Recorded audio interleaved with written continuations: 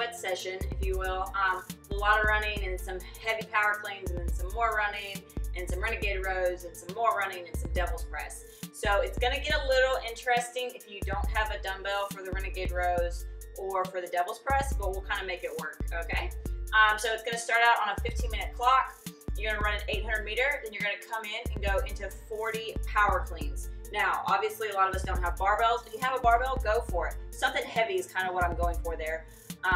I used a 50-pound slam ball, and I would almost recommend something even heavier for most of you, okay? So you have 40 of those power cleans. If you're using a slam ball, it's gonna come from the ground, right? So you'll just drive it up, bring those hands around, and then drop it back down.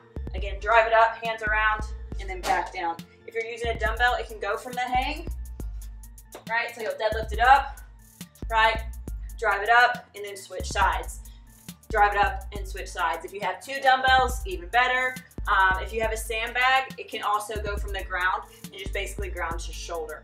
All right, again, you have 40 of those, and then you're gonna go out on an 800 meter run again to finish that part. When you come back in, the remaining amount of time in that 15-minute window is your rest, okay? After that 15 minutes has elapsed, then you start a 10-minute clock. In that 10-minute clock, you're going out on a 400 meter run. Then you're gonna come in and do 30 Renegade Rows. So today, most of us probably only have 1 dumbbell, so that's fine, right? You'll start on the ground. We're gonna put that push-up in there. So you'll push up, left row, right row, push up, and then do it again, all right? That's gonna be 1 rep. So have fun with that. It's gonna be 30 of those, and then you're gonna go back out on a 400 meter run to finish that 10-minute segment there. Again, when you come back in, the remaining amount of time in that 10-minute window is your rest.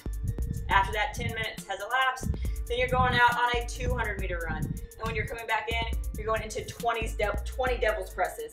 So again, guys, for the devil's press, this is typically done with 2 dumbbells, but today we're gonna do it with 1 or a slam ball, all right?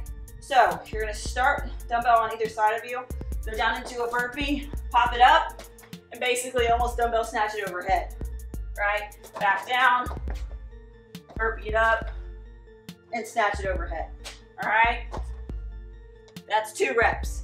So, in that 5-minute window, 200 meter run, 20 devil's press, and then a 200 meter run. And again, you rest the remaining amount of time after that, but then you're done. All right? So have fun with it, guys. It's long. Don't drop the dumbbell on your head. If you have any questions about modifications for the equipment you have, shoot Justin or I a text. Thanks.